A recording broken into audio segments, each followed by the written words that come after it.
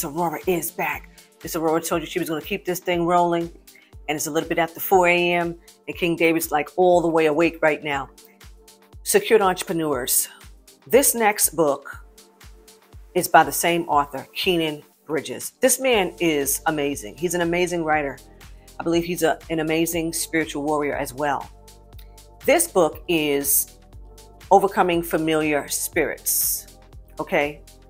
And I was like, okay, this is just so perfect for the secured entrepreneurs who are consistently saying, you know, it's just weird that I start things, can never finish them. I start things, it looks like it's a go, it gets to whomever it's supposed to get to, and it's halted.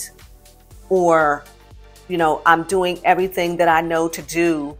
Other people have gotten these great results. I did the same exact thing. I followed the steps. I followed the instructions, and it did not happen for me. And Miss Aurorah has already spoken with the secured entrepreneurs previously about preventative spirits, spirits of delay. Okay. And so in this book, Keenan Bridges gets into these familiar spirits that are ancestral, spirits that are consistently around generationally, that are aimed towards your demise. Okay. So some of the things in the book, some of the ways that he has written things in this book, I don't 100% agree with some of the language, and I'll point some of that out. But for the most part, yes, on point with a lot of these spirits that are plaguing many of us, many secured entrepreneurs, many small business owners, many individuals who desire to get ahead in life.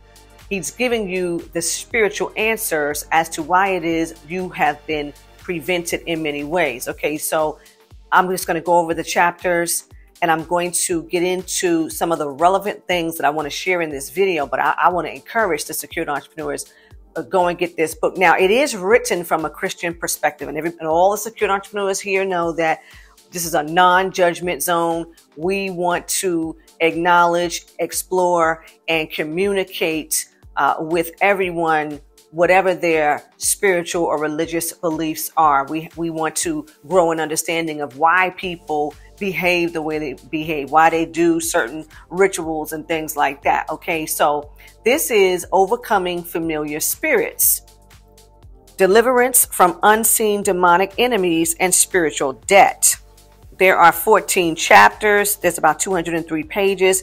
So you see, he starts off with the unwanted guests, spiritual debt collectors, the authority of the believer, demonic portals, emotions and thoughts, demonic portals, curses and soul ties, healing the wounded soul, the power of the spoken word, the law of attraction, breaking ungodly soul ties and attachments, renouncing evil covenants and oaths, the power of the blood, the mind, our spiritual battleground, exposing hidden enemies, walking in total freedom. And then he's going to tell you about himself. What are familiar spirits? So he says, first, what exactly are familiar spirits? When the Bible mentions someone who consulted familiar spirits, it typically indicates a person who attempted to speak with a deceased individual or to an evil spiritual entity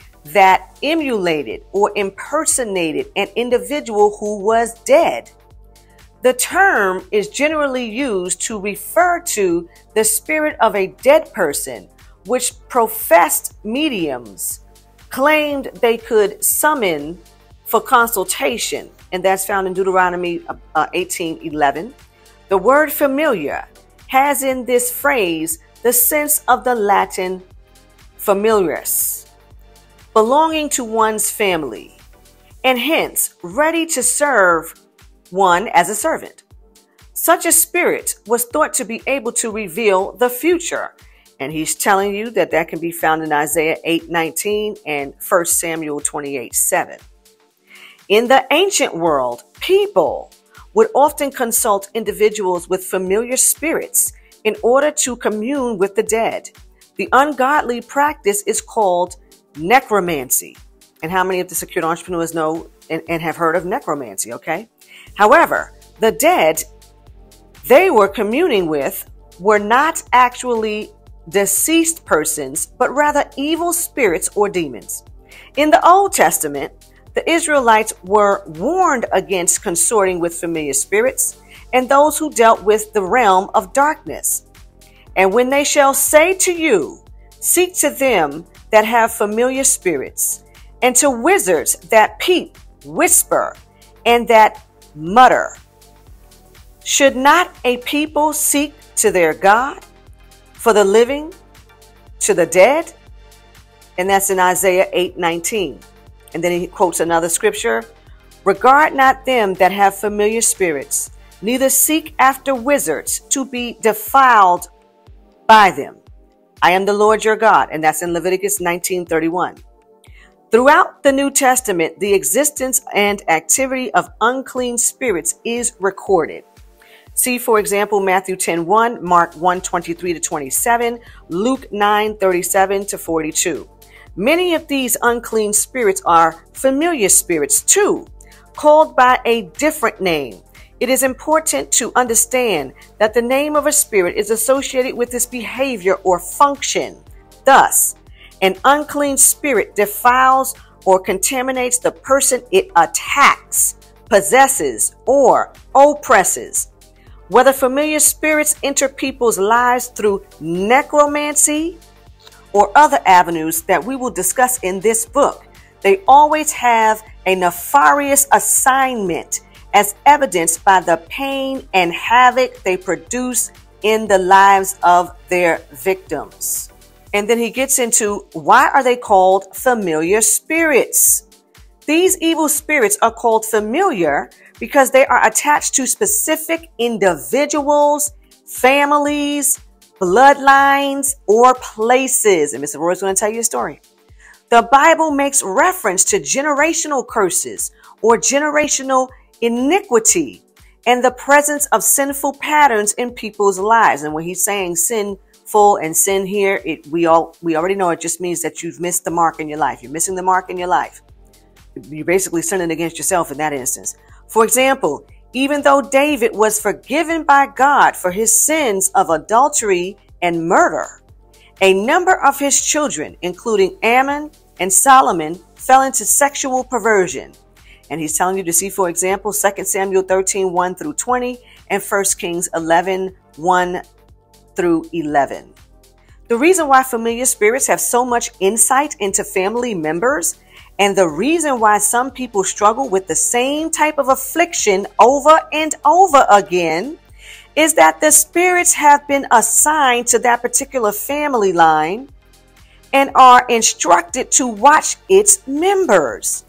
A familiar spirit has an attachment to a particular area or areas of a person's life. They are acquainted with the person's mindsets and patterns of living. Unless these spirits are forced to leave by the authority and power of God, they are able to attack family bloodlines for generations. How many of the secured entrepreneurs are having this experience, have had this experience, or know individuals who are experiencing these patterns of the same thing happening to people generation after generation? So you see, Keenan Bridges here is letting us know what this is about. Let us go on. The origin of unclean spirits or demons originate from the kingdom of darkness, the kingdom of that age-old foe, the devil. Now, I'm going to pause here because a lot of people have a problem with that just saying the devil. They have a problem with that because throughout the King James Version of the Bible, and I've read many versions, I don't see the word the devil. I'm consistently reading evil, even in the Our Father prayer. Deliver us from evil, okay? That there's no place that points to it is a devil. There's one scripture that a lot of people like to quote where I think Christ is saying to individuals that they are like their father. They're not talking about his father, which we would say is the Most High. Okay? We have people who quote that scripture, but still never the word devil. So we know that a lot of people have issue with that, but die-hard Christian people, they have a thing for it. They have a thing for it. So we're going to, what do they say? Eat the meat and spit out the bones on this one, if in fact you don't adhere to that. And I know that a lot of the individuals that I know who are practicing Jehovah's Witnesses, they do not teach devil talk either, for a variety of reasons. And I won't get into that whole, because I can go down a large rabbit hole on that, but not in this video. Let us go on. Scripture describes the devil as ancient. See Revelation 20, verse 2. He is ancient because he has been around since before the beginning of the human race. Certain theologians and other students of the Bible believe there were fallen angels on earth before Adam and Eve were created. See, for example, Isaiah 14:12-14, Ezekiel 28:15-19, and Revelation 12-9. Regardless of your theological position on the origin of demons and when they first arrived on earth, it is important to understand without equivocation that familiar spirits are demons on assignment from Satan to hinder and attack human beings. These spirits are very real and they are very evil. Think of them as invisible entities who have a mind, a will, and emotions, and who are able to inhabit, influence, and even torment their human hosts. They are able to inflict people with sickness and disease. They are able to cause confusion, depression, and despair. Okay, now that we know what familiar spirits are, I want to go back to the beginning of chapter 1. I want to get into unwanted guests. For we wrestle not against flesh and blood, but against principalities, against powers, against the rulers of the darkness of this world, against spiritual wickedness in high places. People all over the world, including many dedicated Christians, are struggling in cyclical patterns of defeat. They are silently crying out, "Why do I keep going through this issue?" Time and time again. They spend a large portion of their lives struggling with various sins, difficulties, and types of spiritual bondage. It might be continual conflict in their marriage, a prolonged inability to conceive, incessant financial difficulties, a sense of being mirrored in the past, or any one of a number of other issues. They constantly live with frustration, worry, anger, or a sense of hopelessness, thinking there is no way out. They may even feel that some type of evil manifestation is oppressing them. Over the years, as a pastor, teacher, and counselor, I have come across many such individuals, and their burdens have become my burden. I began to ask the Lord why these cyclical patterns were occurring, and He faithfully shared answers with me as I grew spiritually in my own personal experiences, studied God's Word, and ministered to His people. Through all of my questions and seeking, I came to the realization that millions of people are being tormented by demonic powers called familiar spirits that hide behind the mental and emotional framework of their victims. These spirits operate inconspicuously within the fabric of people's mindsets, thoughts, and emotions to a degree that they are undetected by their hosts. Now, secured entrepreneurs. You know, Miss Aurorah just got finished telling you all in the last video that the hotel thing is not the move for me. I don't do well in hotels. And there is no one who has stayed with Miss Aurorah in a hotel that has had a peaceful night rest. I promise you that. Okay? Because how many of the secured entrepreneurs know that there is energy everywhere? There's energy stuck in those rooms. And I'm going to say something, and this might be, I'm going to try to clean it up because I don't think I can say some of these words on YouTube. But I believe that a lot of the energy, the spirits that are in a lot of these rooms in hotels have to do with the fact that people perform unorthodox or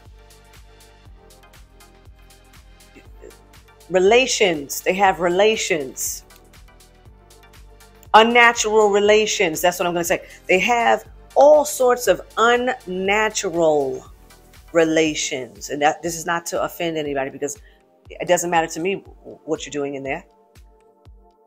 But what's happening is that energy is left in those spaces. Energy, a whole lot of energy. And if you are sensitive to energy the way Miss Aurorah is, you're going to catch it. And you're going to catch it in a bad way. Now, as I was sharing with you all some of the things that happened to me there in France, I had another incident. Now, I previously shared that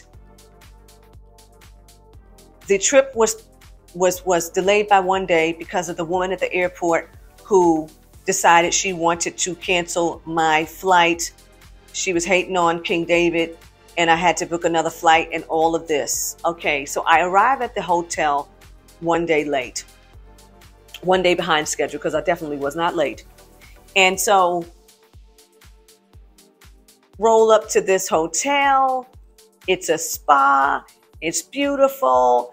You know, I'm videotaping it. I'm like, oh, wow, look, King David, this is so beautiful. It's so nice, you know. Oh, the lobby was so cute and swank and boutique-ish. And King David was running all around, and I was chasing him all around.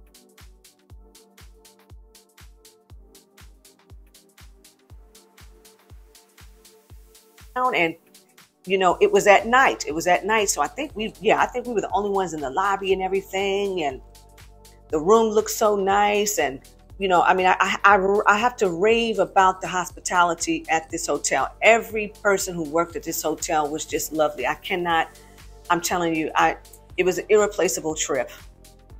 Okay. So because of the debacle at the airport the day before, I repacked. Because now I had a different flying situation. I did not have sage. I did not have incense. I did not have my white candle. I didn't have my spiritual tools, because I already know I know there's going to be some issues. Okay.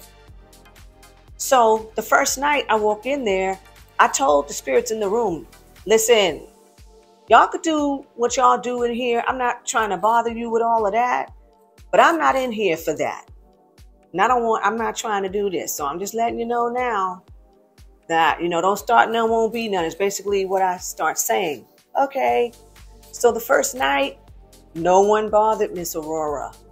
You know, the bed wasn't as comfortable as I would like a bed, but I'm always conscious of the fact. Now this, I don't want to make anybody feel icky or offend anybody, but the reality is this particular bed that you're in, thousands of people have been on this mattress. Thousands of people have laid their head on those pillows, okay?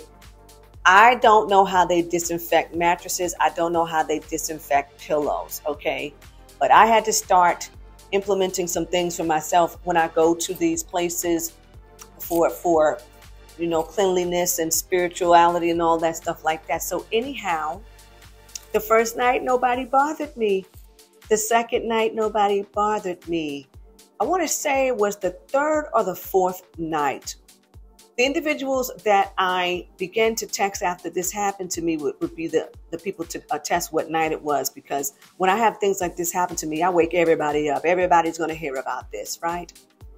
So a majority of the people who have spent time with Miss Aurorah know that when I'm in the bed, I'm going to be listening to some form of personal development for the most part. Now, normally, if I have a guest, I'm not really going to put on the type of things that I would really be listening to when I'm by myself. I will put on like maybe comedy or something because other people are hearing it, okay? So while I'm there, I'm listening to some personal development, and I record. How many of the secure entrepreneurs record yourself? Do you record yourself? Do you record yourself, the things that you need to teach yourself, the things that you need to know about, the things that you study, you record yourself. So I record myself, and I'm falling asleep to my own voice. Well, all of a sudden, and this is rare. I never really get deep sleep at a hotel, ever. But I began to fall into this very deep sleep. And so now I'm going on an astral travel. My first spiritual teacher calls me Aurorah the Explorer because of my astral traveling ability. So I astral traveled to this place. I do not know what time. I do not know what reality. I do not know what dimension. All I know is there were two human beings, and I like to see human beings. I don't like to astral travel and see other beings, and then we're sitting there communicating with each other, and it's just like an interrogation, and I can't ever figure out, am I interrogating you or are you interrogating me? Anyway, so these were two human people. So it's a man and a woman, and the woman is a seer, and the woman is telling the man what she saw for the second time. She saw an incident happen now Miss Aurora's ear hustling. I am ear hustling because I want to hear what she sees, right? So she's saying to the man, I don't know if I should report this or not because who's going to believe me? And the man is saying to her, this is the second time you saw the same exact thing. It's time for us to call the police because we have to get help for this situation. And I'm telling you, I'm waiting. I see him pick up a phone. And I was really paying attention because he didn't pick up a cell phone. He picked up a phone on the side of the bed, just like at a hotel. So I'm like, oh, I must have traveled into somebody's hotel room because he's picking up the phone on the side of the bed. And he's going to call the police. I'm paying attention to this.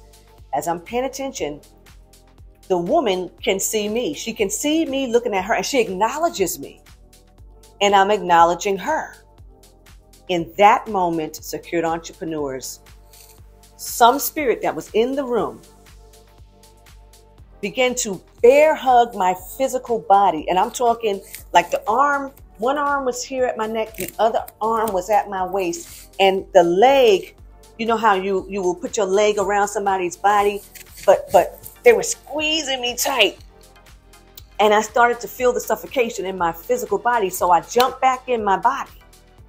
I jumped, and I was still wiggling to get away from the grip of the spirit. And I jumped out of the bed. And I said, all right, now, you got a choice. You can leave willfully, or I'm going to be forced to throw down the law in here, right now. Who's ready? Right? So I'm talking so much trash, right? So now, you don't go to sleep after that. Now it's like, let me just go on and walk the dog and wait for 7 o'clock because I'm going down for breakfast, right? So I'm just, it's done. It's done now. It's done, right? That night, I go down and every night I would talk to the guy who was on third shift because he would help me with my map and getting places. And I tell the guy what happened to me the night before. He goes, oh, do you know that the man who owned this hotel, beautiful, sweet man, oh my gosh, he was the best. Everyone loved him. He loved everybody. That man loved this hotel. And he would stay in the room next to yours. I said, really? He said, I bet you that was him. I said, now wait one moment. Wait one moment. Because now I got to get it straight.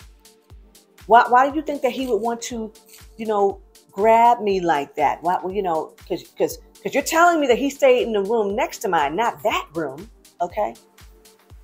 He said, yeah, but who would be up there like that? Who would be up there to, not understanding that it was a strong grip, not understanding that, it was going to startle you, maybe not even understanding that they are not in this realm anymore, that they're just sleeping in a bed, they rolled over, you happened to be there. So first I was grateful for the fact that the man didn't think I was a stone cold nut. That's number one. Thank you, Secured Entrepreneurs. Comment below. Okay, right? he was 100% with it. Okay, he was like, because that man loved to talk. And if you're up there, working up there, to which I was, I'm listening to things. He said, yeah, he was into that. Okay, so Miss Aurorah was just sharing that story because this happens to a lot of us. This happens to a lot of us because what we don't understand is that the spirit realm is far more real than this physical realm. We know that there are 3 Nobel Prize winners today who have proven that this is a simulation. So seeing that that is a truth, that this is a simulation, there are no questions. There is no doubt. That means that I am designed to win this game. That means that I get the opportunity to take control over my thoughts, my visions, my ambitions, my desires, my wants, all of that. I am the magician. I am overcoming every obstacle. And now that I understand, I am Miss Pac-Man. Hello, I'm chopping up these monsters, right? Okay, because that's what the man is telling us in this book, that these spirits, these entities are designed to come after us for certain reasons at certain times, to cause us to be delusional, to cause us to be depressed, to cause us to have fear, to cause us to doubt.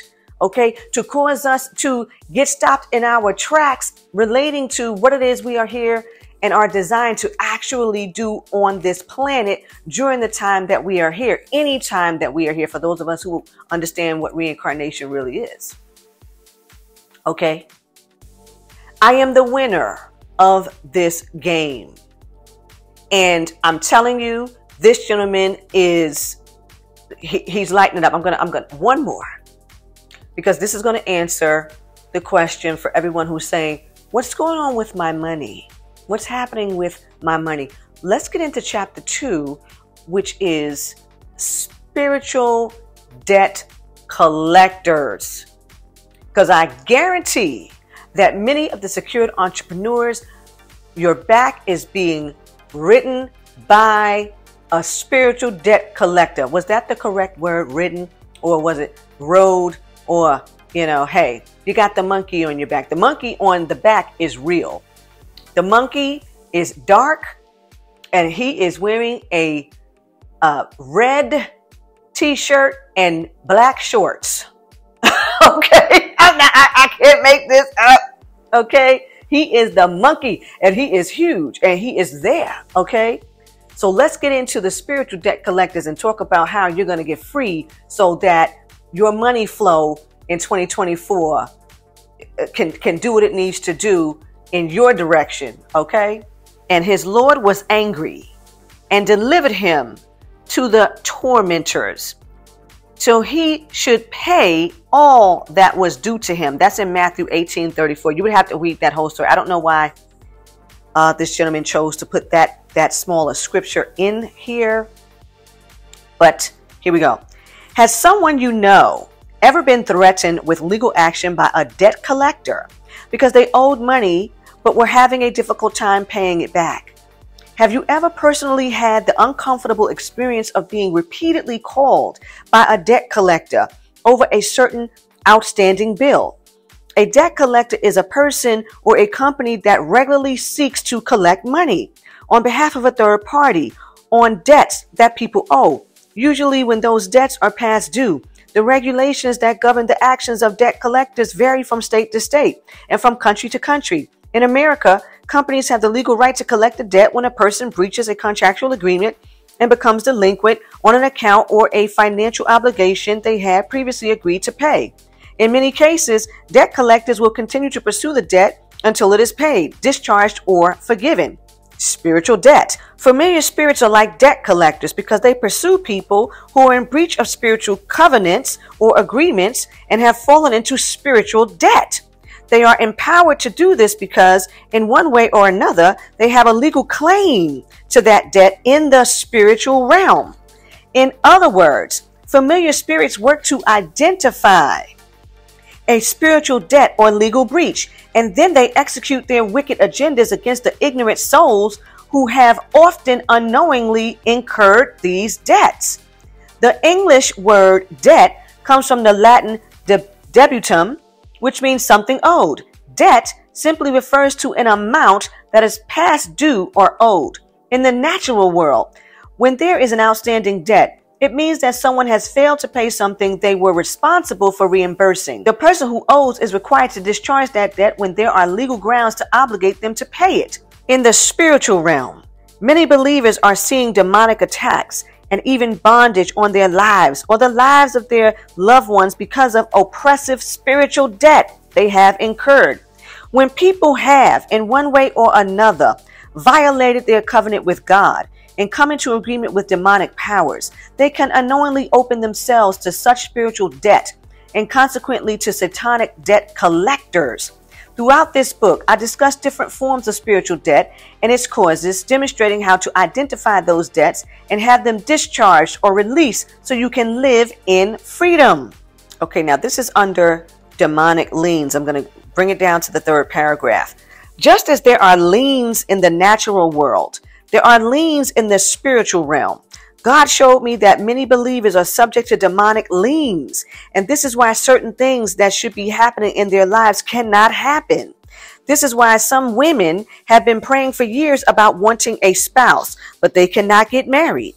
This is why some couples have been praying for children, but the wives are unable to conceive. This is why some people's lives and ministries cannot gain enough momentum to get off of the ground. A familiar spirit has infiltrated an area of their lives, and it must be removed through spiritual force. Thus, when spiritual liens against you and or your bloodline go unaddressed, this can create an opportunity for demonic spirits to attach themselves to your life and destiny. But God desires for you to be free of oppression and bondage in every area of your life. I don't know about you, but I want to live a debt-free life, not only materially, but also spiritually. The Bible says the rich rules over the poor, and the borrower is the servant to the lender. That's Proverbs 22:7. Whenever a person is in debt, they are enslaved to the one they are indebted to. We are called to be the bondservants of Christ alone, not the servants of the devil, sin, or our emotions. Jesus paid our debt in full and released us from the curse and penalty of sin. But again, Satan, the accuser of the brethren, that's Revelation 12:10, can place liens on the lives and destinies of God's people when they have in some way participated in iniquitous contracts and ungodly covenants. Even though a person is born again, they can still be afflicted by familiar spirits because they have unknowingly and sometimes knowingly come into agreement with satanic powers. Then you see he gets into the demonic access points. He discusses spiritual jurisdiction. He's also discussing the door of sin. And again, here we're really talking about you missing the mark. Sin is missing the mark, missing where you're supposed to be in life. You're not where you're supposed to be because you've allowed these things to occur. Okay. In this chapter, he's also getting into the confession and cleansing. He talks about how the law brings death, but the spirit brings life. And then he gives you a prayer for release. And here it is. And of course, you're going to bring the fire to this prayer of release. Heavenly Father, thank you for releasing me of my debt to you as my creator through the efficacy of the shed blood of your Son, Jesus Christ. Because of Jesus, I am under a new covenant that gives me power and authority over Satan and familiar spirits. Therefore, I ask that you would forgive me for any ways in which I have violated my covenant with you and opened myself to spiritual debt. Forgive me for any areas of my life that I have not submitted to the Spirit of God out of stubbornness or self-will that have led to bondage through demonic agreements, and for any doors I may have unknowingly opened in my life.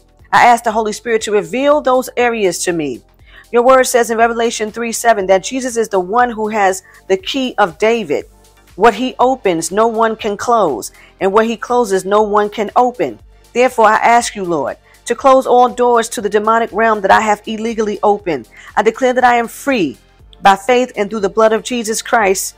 So it is. Now, like Miss Aurorah is saying, of course, if you know that you are in a true spiritual battle, and you desire to have the release, I think that that prayer is helpful, but you definitely have to put the fire on that prayer. I didn't feel, throughout this book, I didn't really feel the fire on the prayers the way that the prayers are written in the previous book that we just went through, the 30 prayers, Okay. I'll put it up here, because now I want to get into the last thing for this video, because this is some real stuff. How many of you is this happening to right now? How many of you know people that this is happening to, or has had this happen to them? Okay. Miss Aurorah knows people personally in this very moment that I'm talking has been just flat out given money. They don't even know what they did to deserve the money. Okay. They didn't even know that they were in the running to get this money. The money just came to them. They could not keep the money. And I'm talking large. I'm talking some of these people got inheritance money. Okay. They inherited the money. I know several people, a parent died. There was life insurance. They got a large sum of money. Several people had to move from places where they were grandfathered in, but the place was now going to go co-op or condo, and they got paid a large sum of money to move out. They cannot keep the money. Some of these people, I'm talking the money was stolen, like out the bank. Okay. And it had to do with the fact that they were not financially astute, number one. Number two, there was a spiritual debt. There was spiritual debt that was spilling over in the physical realm. And some of them knew about it. Some of them were very well aware of it and never did anything to alleviate themselves of the issue, so that when new money came in, they would be able to do what they needed to do, invest the money, do the right things with the money so that they could, have a better life for themselves, their children, whatever. It did not happen. Okay. And so when I read this book and I read the chapter on spiritual debt, I said, now this makes so much sense. It makes so much sense. So secured entrepreneurs, first of all, I'm going to recommend this book. I don't get a dime for recommending these books. I don't have an account where you guys can buy these books. I get all the books from Amazon or Barnes & Nobles. And everybody knows I love to have a real book. So most of the time I'm hanging out at Barnes & Nobles. Okay. And I'm buying a lot of these books at Barnes & Nobles.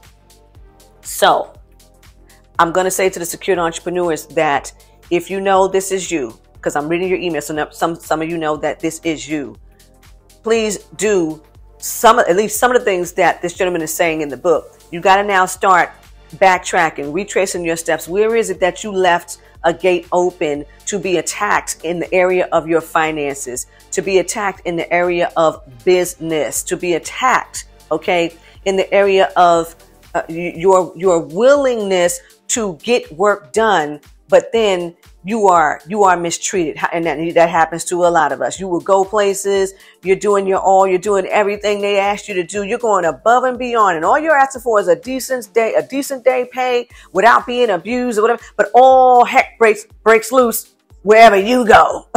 Okay, so these are the things. So that's what I want to share in this morning's 3 a.m. shenanigans. I'm going to do this other real awesome book tomorrow morning, okay? But until then, you all know you can find me, Miss Aurorah Dey, at AurorahDayConsulting.com. And until next time, ta-ta.